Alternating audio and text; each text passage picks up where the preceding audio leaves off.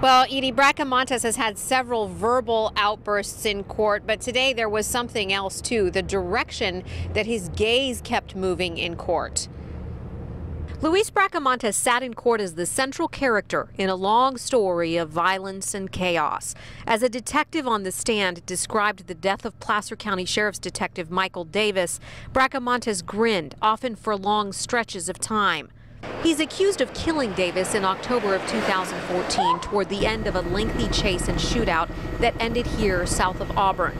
It started in Sacramento on Arden Way hours earlier, where Bracamontes is accused of first killing Sacramento Sheriff's Deputy Danny Oliver. Once in Auburn, authorities say Bracamontes began firing on deputies and at one point took off in a running patrol car. In court today, a detective described Davis's last moments, saying other officers, quote, pulled Mike Davis out of his car, put him on top of the hood, and tried to save his life. In court, Bracamontes continued to look and sometimes stare at others. The judge said, quote, you have no right to look at people in the audience or give faces.